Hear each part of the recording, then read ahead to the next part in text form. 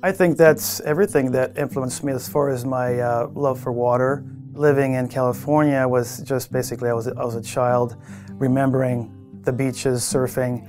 But when I went to Croatia, I lived on an island on the North Adriatic, that really became reality for me. And it hit home because everything about life is related to water and boats and how I was raised. And so it was a very important element in my creating as an artist. The European Impressionists used a lot of greens and blues, reds.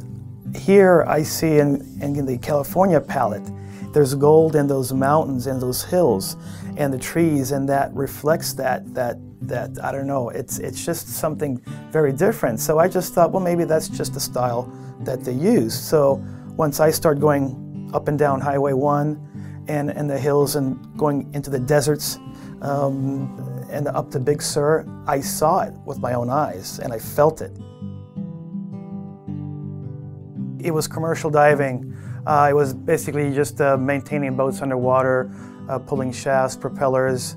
And what happened was I was cleaning a boat and the owner turned the propeller on, and that was not allowed in the marina while there's a diver under your boat. But the propeller cut my air hose and cut my wetsuit, and that's how I finally realized that that was a sign for me to get out of the water and finally pursue my art career, because without my right hand, that's pretty much, it would be done, it would be over.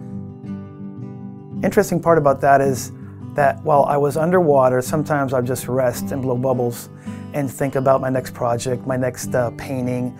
And so as time went, that was an excellent tool for me to buy paints, canvas, on the weekends go to art shows, art festivals, and little by little I started to promote myself.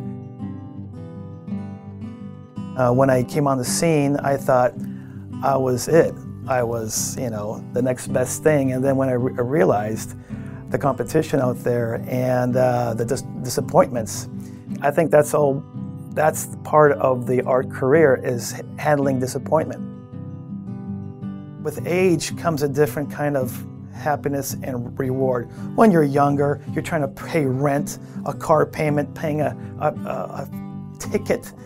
I just want to sell a painting just to survive. Now those days are over. Now it's about longevity and quality. My suggestion is to any artist or to any person in life is not to push it. Don't push love, don't push romance, don't push marriage or art or anything else. It has to come naturally.